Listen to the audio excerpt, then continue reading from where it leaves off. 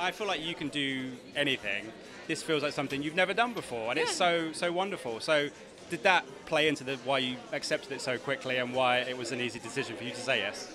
It was an easy decision, yeah. I mean, I know I've played women a bit like Nancy before, I think. I mean, I've played women who live sort of normal, decent lives. I think actually Karen in Love Actually is just one such woman. She could have done with Leo's services probably.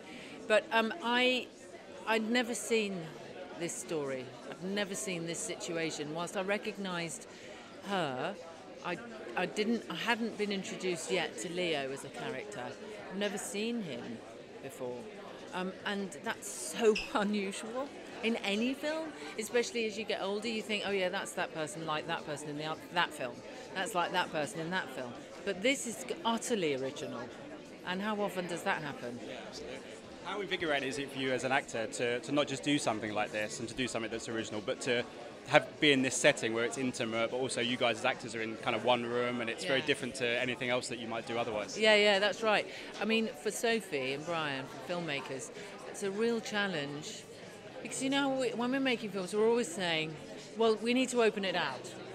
And of course, we had no opportunity to open it out. That's not what it was about. We talked about it, the possibility of doing things outside the room.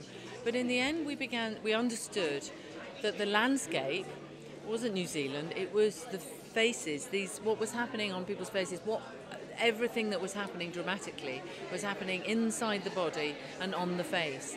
And Sophie just made use of that so beautifully, and with the light and all the decisions to make them have these meetings during the day, light hours, was fascinating. It wasn't all at night. In fact, very little of it takes place at night. Everything about that was so finely calibrated and thought through, and you don't notice that you're in a room all the way through with two people. You just don't feel it. It just is so dramatic. Ladies and gentlemen, you're watching Hey You Guys!